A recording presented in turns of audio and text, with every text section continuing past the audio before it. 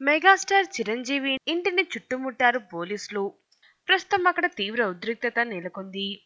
ఇంతకు ఏం జరిగిందో ఇప్పుడు ఆ వివరాలన్నీ క్లియర్ గా తెలుసుకుందాం. మరి తెలుసుకోవాలంటే ముందుగా మా ఛానల్ ని సబ్స్క్రైబ్ చేసుకోండి. ఇక వివరాల్లోకి వెళ్తే, మెగాస్టార్ చిరంజీవి తన సినీ కెరీర్ లోనే ఎంతో ప్రతిష్టాత్మకంగా తీస్తున్న సినిమా సైరా నరసింహారెడ్డి. స్వాతంత్రం కోసం మొదటిసారి పోరాడిన పోరాట యోధుడు ఉయ్యాలవాడ నరసింహారెడ్డి జీవిత కథ ఆధారంగా ఈ సినిమాని తీస్తున్నారు.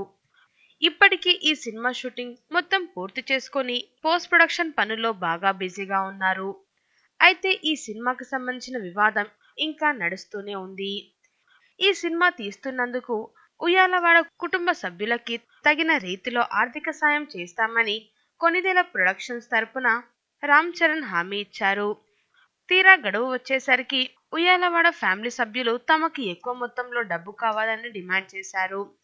ముందు అనుకున్న దాని ప్రకారమే ఇస్తామని, ఎక్కువ ఇచ్చేది లేదని కొనిదెల ప్రొడక్షన్స్ వాళ్ళు తేల్చి చెప్పారు. దీంతో 2 నెలల క్రితం కొనిదెల ప్రొడక్షన్ ఆఫీస్ ముందు ఉయ్యాలవాడ కుటుంబ సభ్యులు ఆందోళన చేశారు. అప్పుడు పోలీసులు వచ్చి సర్ది చెప్పి పంపించేశారు. మళ్ళీ ఈరోజు ఏకంగా చిరంజీవి ఇంటి ముందు దాదాపు 25 మంది ఉయ్యాలవాడ కుటుంబ సభ్యులు ధర్నాకి దిగారు. మా పూర్వీకుల కథని తీసుకుంటూ మా స్థలాల్లో షూటింగ్లు చేసుకుని ఇప్పుడు మాకు హక్కు లేదంటే మేము ఒప్పుకోము, మాకు తగిన న్యాయం చేసేదాకా ఇక్కడి నుండి కదిలేది లేదంటూ వారు ధర్నాకు దిగారు. దీంతో కొనిదెల ప్రొడక్షన్స్ వారు పోలీసులకు ఫిర్యాదు చేశారు. ఈ విషయంపై పోలీసులు అక్కడికి చేరుకొని చిరంజీవి ఇంటిని చుట్టుముట్టి ప్రస్తుతం సెక్యూరిటీ ఇస్తున్నారు.